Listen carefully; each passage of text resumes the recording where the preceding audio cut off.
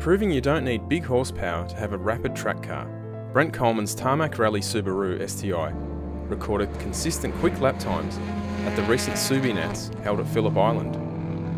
This WRX STi is the factory Subaru motorsport only NR4 version, meaning it can only be rally registered and is built to compete in GT4 class racing. However, these cars are basically the same as the road-going version, just with additional safety upgrades. Power-wise, the car is very close to stock. An Emtron computer sees moderate power of around 260 horsepower to all four wheels. This was enough, along with Brent's great steering, to see the car finish in 4th place in the GT4 class at this year's Targa Tasmania. Even in Tarmac Rally trim, the Subaru recorded a strong lap time of the Phillip Island Grand Prix circuit.